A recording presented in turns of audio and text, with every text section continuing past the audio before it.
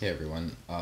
Okay, I wanted to do a second part of the opioid chat that I had with you guys. Um, I have been clean for 7 to 8 years. It's not something I keep track of just because I don't really want to remember that part of my past. So it's just something that doesn't come to mind as to a certain date that I had quit or whatever the case is. It's been at least 7 to 8 years. Um, the reasoning behind my drug use, as might be for some others as well, but everybody has their own story. Um, I grew up with an alcoholic mother who divorced my father when I was young, and getting with guys that were dealing drugs and were very abusive to her. There's things that I've seen as a child that no child should have to see, and also I've been taught things that I shouldn't have been taught at any age for that matter.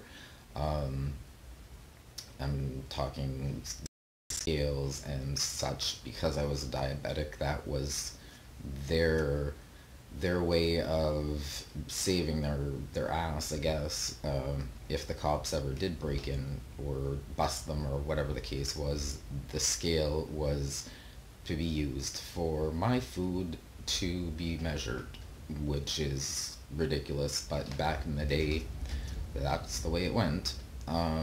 So yeah, I was taught to use the scale at a young age, just in case the cops ever did bust into the house, which I really don't think is appropriate. Um, so yeah, I've got with some of the things that went on, there is some psychological damage, I guess you could say. Um, really, the drug use started when I broke up with my ex. I had my first child with. Uh, my way of coping was turning to drugs. And eventually,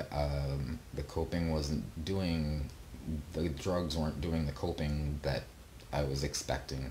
And things just got deeper and deeper and deeper. And I ended up getting deeper into the drugs and into harder drugs. And I, I don't know, really, there's quite a few things that created this issue with me. Like I said, the background that I had when I was younger kind of left me scarred for a bit. Uh, a bit. I'm still scarred today. Um, Losing my first son was a major heartbreak for me. And on top of all of that, I was struggling with the fact that I'm bisexual. So yeah, drugs were a coping mechanism for me, and as many people, they probably are in the same situation. It's a coping mechanism, and they need help. I mean, I can totally understand where they're coming from, and I just wanted to share a little tidbit of my story with you guys so that you are a little more understanding of why I became a drug user, um, and where my story had come from.